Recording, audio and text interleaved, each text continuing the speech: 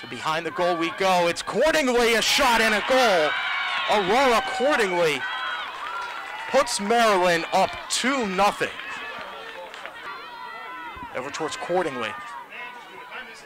Cordingly so dangerous behind the net. We already saw that earlier. There's another shot and a goal. It's Aurora Cordingly doing the same exact thing as she did to score the second goal. Foster finds Yoder. Nice flip over. George Fagora, the shot and a goal!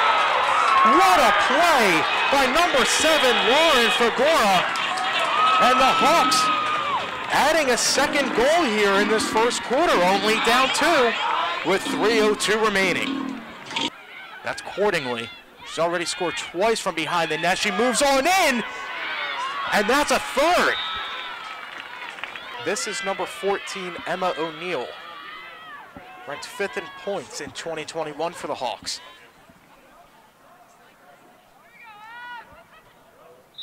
O'Neill moves in, the shot, scores!